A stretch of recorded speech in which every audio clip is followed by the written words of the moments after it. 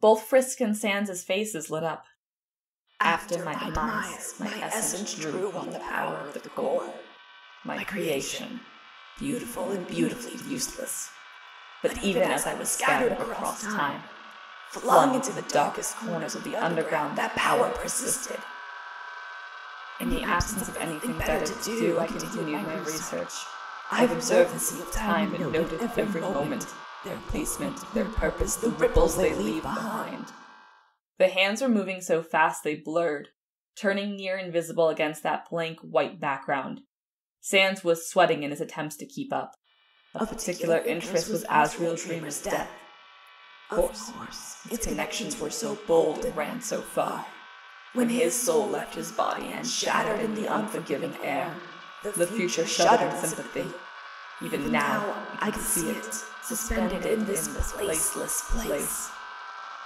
Human, with your blessing, I will reach out, seize hold of this moment in time, and copy it. Sans blinked. He couldn't seem to understand what he had just said. The hands resumed their commotion. I will pour the power of the core into that moment. One occurrence will become two. The second infinite, immaculate, pure. Its events separate from the greater flow of time. If you possess the bravery, the determination, then you may venture into that uncharted dark and extract Asriel's soul before its dissolution. Hide it within yourself. Keep that soul warm beside your own. Carry it to the end of all things, and perhaps you will find a way to bring the doomed prince home. Frisk's face had begun to hurt. It took a moment for him to realize why. Would you look at that, huh? Sans leaned over, his grin wider than ever. Kid smiling ear to ear. Frisk, why the heck do you always look so down? That's a waste of a fantastic face. Frisk flushed again and rubbed his dimpled cheek.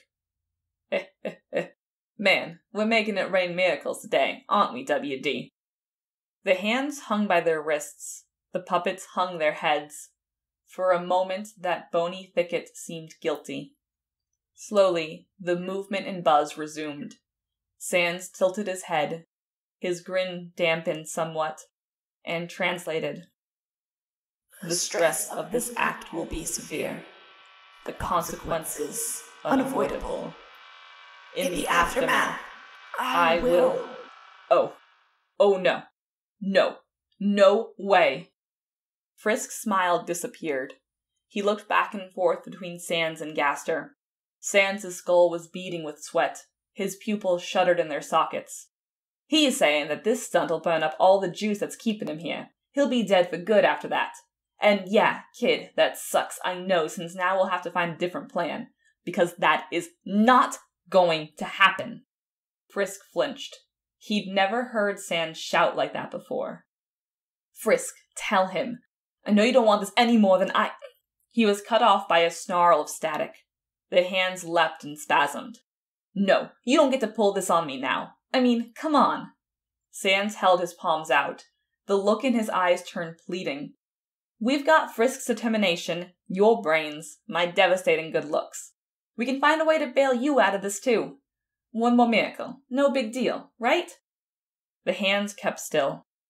Sans' voice started to tremble. WD, I'm begging you here. I came all this way. Don't do this to me again. The ensuing noise was so fierce that Frisk had to cover his ears again. Even then, it sounded like he was standing within kissing distance of a waterfall. The leaping tides of screech bored through his ears. The hands waved so close to Sans that they nearly knocked him over. No, I never thought this was about me, but... The puppets crowded him, all blank faces and bared teeth. This isn't... Several hands formed fists and pounded the soundless ground as the buzz rent the air. Sans stood with his arms limp and his head hung low. His pupils winked out, leaving dark sockets. Okay, I get it, all right?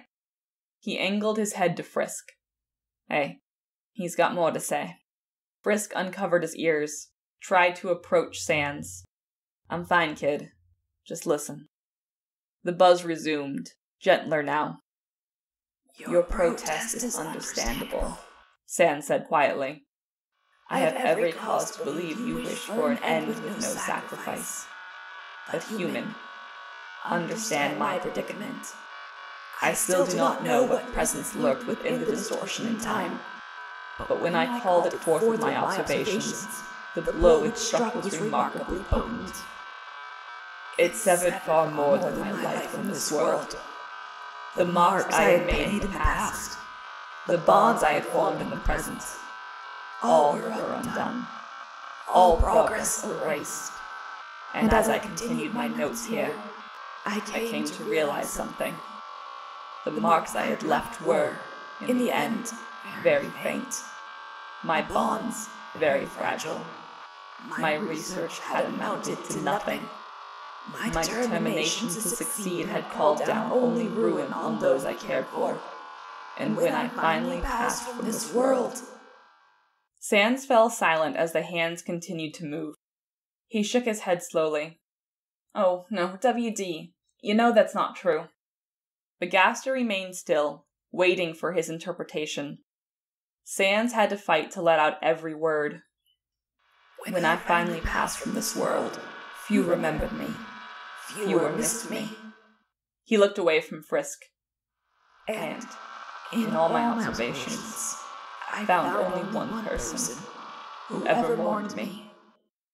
Sans stuck his hands in his pockets. I'm okay. I just need a minute. He took deep breaths. Frisk watched his shoulders rise and fall. Then Sans looked back up, and Gaster continued to speak. I have spent too long here, filled with regret, in this wretched state, unsure of how I continue to exist or why. The world perseveres without me, and I do not blame it. The future will always find a way to survive, though it may grow dim from time to time. However, if you desire a brighter future, if your happy ending demands misfortune, then I would be honored to sacrifice my own. Dr. Gaster fell silent once again. There was a distinct air of exhaustion in the way every hand ceased movement at once. Frisk crept closer to Sans and grabbed hold of his arm. Heh, thanks. His pupils flickered weakly. Give him your answer, kid. Whatever you want. But do it now, okay? I think this translation stick's run its course. Frisk nodded, turned away, stepped forward. This time he addressed Dr. Gaster directly, that slumped, motionless figure from which every hand grew. He said, Please? As one, the gray puppets nodded. Gaster's two largest hands, their pinky fingers taller than Frisk and Sans combined, shuddered into life. They reached up and up, their arm bones extending like telescopes, until they disappeared into the blankness. There was a great grinding of stone, and the hands descended with a great archway clutched in their grip. Frisk recognized that whiskey-colored stone. It was the door to King Asgore's throne room. The hands bored aloft high over Dr. Gaster like an offering. Other hands swarmed the doorway. More camera lenses flashed. Currents of electricity ran across its surface. Protractors took countless measurements in the blink of an eye, scraping inscrutable diagrams into the door's surface. And then they latched on. Hands skittered across the stone like spiders and grabbed every available surface, encasing the ark in bone. The gray puppets ringed Gaster with their heads raised like witnesses. Bones creaked as every arm tensed and began to pull. Dr. Gaster's eye burned. It began as a dim point in his wide-open eye, not unlike Sans's own pupils. But as the hands continued their exertion, the light grew and leapt and flared into a deep purple flame that spread even to the cracks in Gaster's skull, so that his head seemed veined with amethyst. Gaster's body finally twitched into life, his head lifting up, his mouth yawning open as the flames leapt like a pilot light. Cracks spiderwebbed through his arms. Cracks appeared in his skull like glazed pottery. And as the door itself finally began to crack, that now familiar static climbed into a cacophony that, at its very core, held a voice, Dr. Gaster's own, roaring into the empty air. Frisk had covered his ears again. Sans stared up at the door, as motionless as Gaster himself had been. The door split down the middle. There was a blinding flash. When it faded, all had fallen silent. Gaster was once again slumped over, and now he was flanked by 2 doorways, both identical, down to the last mark in the stone. Frisk watched as the hands moved once more, but now their movement was jerky, uncertain, like a failing wind-up toy. A multitude of index fingers pointed to the left-hand arch. They heard a voice, without tone or character, jumping unevenly between words and syllables, as though the sounds making up each word had been dragged from a great many places and hastily reassembled. Your Nesset. The great stone doors swung open with oily silence. Stay determined. The index fingers broke off from the hands, drifted up, grew transparent, were gone. They were followed by the other bones in each hand, and then the numerous forearms. Joint by joint, Dr. Gaster was coming apart. The drifting bones clinked against each other with a sound like wind chimes as they faded from existence. Frisk, Sans said. The same rule applies. You're about to go somewhere no one was ever meant to be. I don't know what you're going to find in there, or what might find you. Frisk looked up at him, his expression worried. I know you'll be all right. Sans rubbed Frisk's shoulder. But I got something to finish up here. You understand? Frisk grabbed Sans's wrist and nodded. He said, Thank you. Yeah, well, same. He looked at Gaster, for giving me a chance to say goodbye. Frisk let him go, and nodded to Gaster as well. The doctor himself still didn't move, but one puppet, a white-eyed, monochrome copy of the lively child he'd met in Waterfall, nodded back, just before it detached and drifted into infinity like an untethered balloon. Frisk walked toward the open archway. The blackness within was absolute. He couldn't see how far it extended, or where it led. The waiting dark filled him with determination. After Frisk stepped through the arch, Sans walked up to Dr. Gaster, his hands jammed in his hoodie pockets. He was able to approach the doctor now. The strange lack of distance or direction in this place had, for the moment, been suspended, as if the copied arches had momentarily pinned the world in place. He stood in front of Gaster as the hands continued to separate. Gaster's head rose to face him. His cracked bones crinkled like paper. Sans said, I'm sorry. Gaster remained silent. I tried, you know? I really did. Even took a crack at getting that one machine of yours running. The phase disorder or whatever you called it. I kept telling myself that if I just quit earlier, or tried harder to talk you out of it, or, even if I hadn't decided to call you up for dinner at that moment, things might have turned out different. His pupils went dark. But then the reset started, and I wasn't making any progress, and, I'd just lost motivation. But Pyrus kept my spirits up, the way he is. But I really did want to see you again. He felt a prickle at the corner of his eye socket, and reached up to touch it. His fingers came away wet. Oh, that's just embarrassing. I saw you. Gaster's voice had become very faint. Wherever and whenever I could. So that means you got to see me give up, huh? Ouch. He stared at his slippers. I must have looked like one sorry excuse for a brother. No. With one of his last remaining hands, Gaster palmed the top of Sans's head like a basketball, gently raised it up. I saw the happiness you sowed, the smiles that grew from your smile. The fingers clutching Sans's head broke away, lifted off. Your family, your friends, you were kind to them despite everything, and I am proud. Sans chuckled at that, then his laughter hoarsened and broke. His chest heaved inside his hoodie.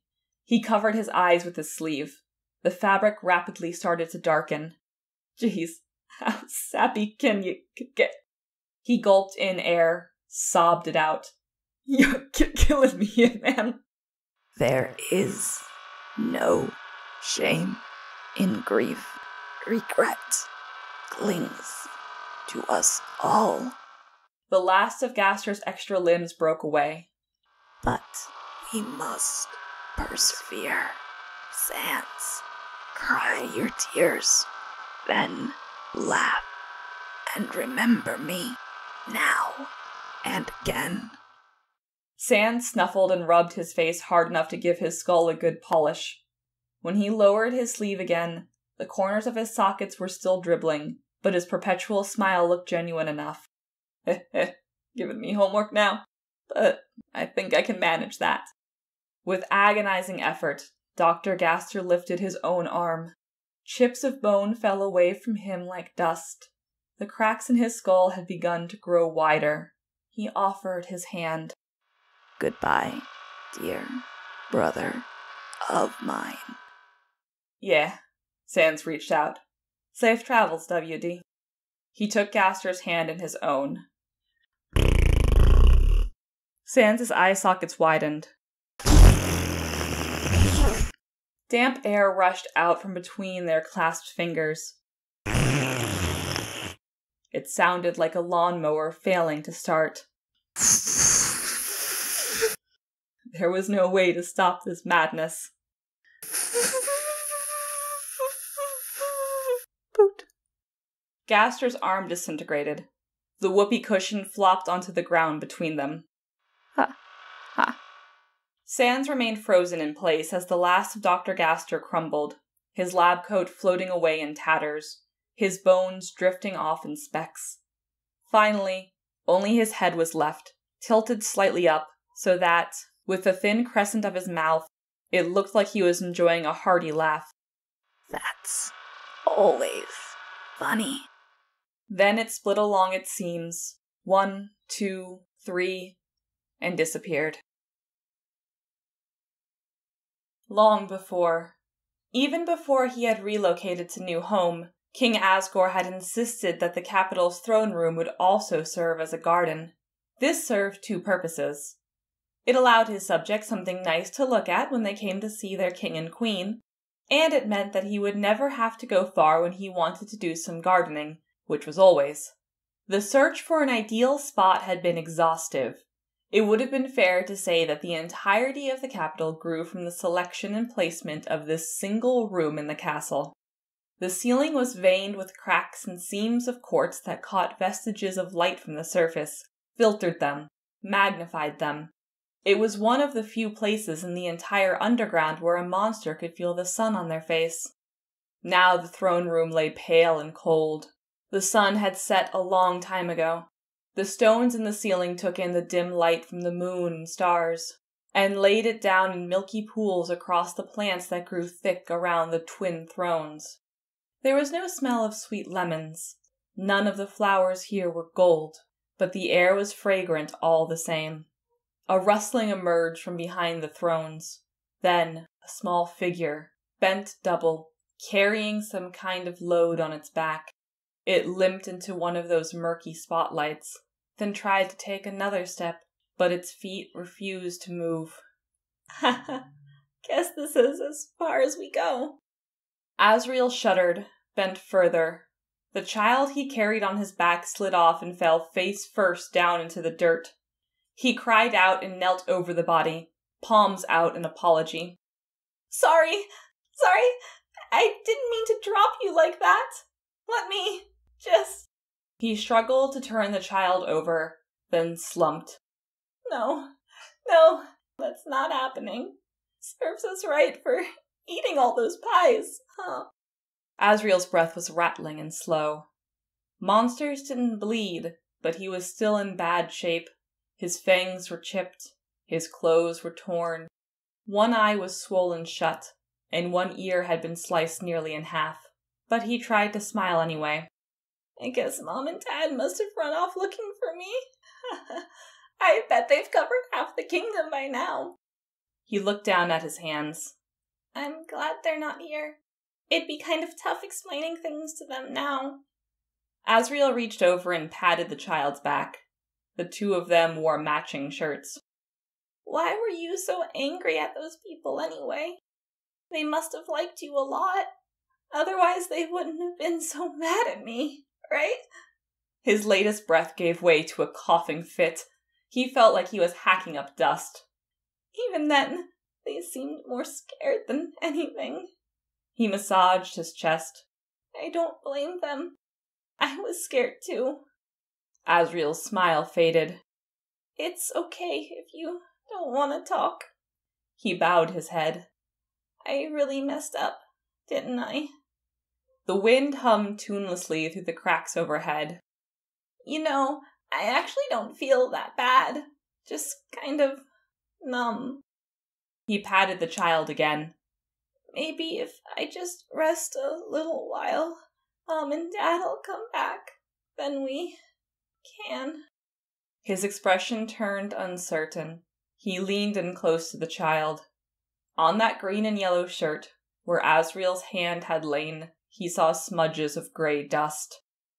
Asriel looked at his hand. Dust ran off in rivulets. Then, all at once, the hand disintegrated. Asriel began to hyperventilate, his face racked with horror. He grabbed his arm in an attempt to hold it together and felt it dissolve under his grip. Sobs shook his tiny frame, shaking more dust off his skin. What did I do wrong? He cried. I just wanted to be a good friend. Why is this happening to me? His other hand went. His knee collapsed. Asriel found himself off balance, his body sifting into the soil beneath. I'm scared. I don't want to die. Mom, Dad, anyone, please.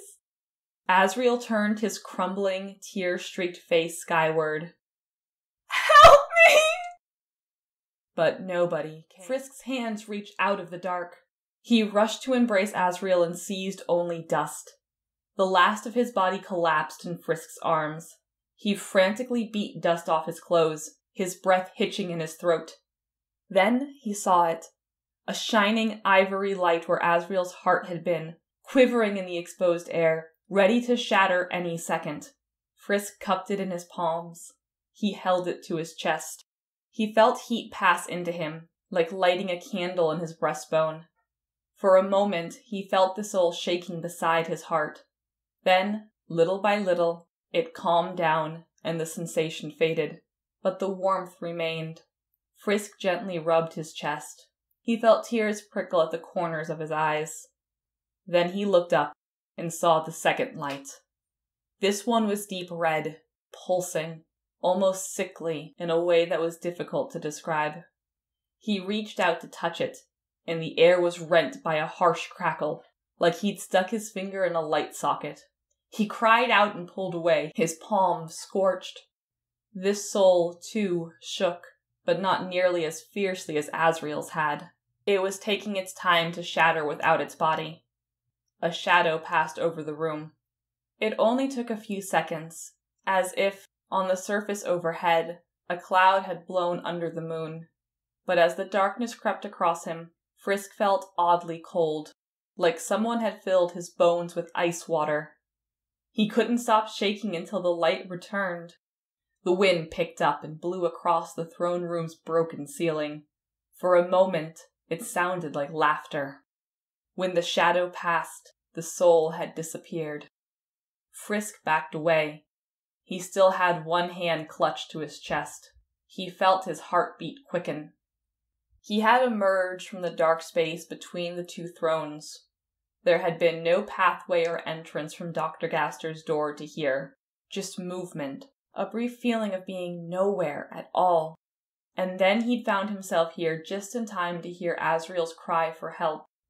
But when he turned back to that space, something was wrong.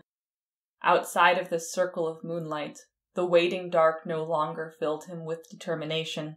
It felt predatory, like it was waiting for him to walk in and snap off his limbs.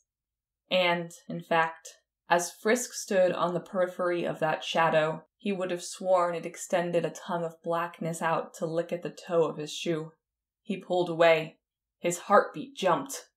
Something rustled behind him. Frisk turned around and saw nothing there. Only the wavering garden in the dim moonlight. Only the dust where Asriel had been. Only the crushed plants where the child's body had been. He wasn't there. And then he was, standing in the darkness opposite Frisk. His jolly green and yellow shirt almost glowing in the night. His tousled brown hair hung over his face, obscuring his eyes. But his smile was wide and cheery, and there were 2 bright points of color in his cheeks. He looked livelier than anything else in this room. Both hands were folded behind his back, like someone with a secret. "Greetings," he said. "I'm so pleased to finally meet you." He held out one hand. The skin was smooth and pale as ceramic. The other remained behind his back. Metal gleamed in the dying light. "You have something that belongs to me,"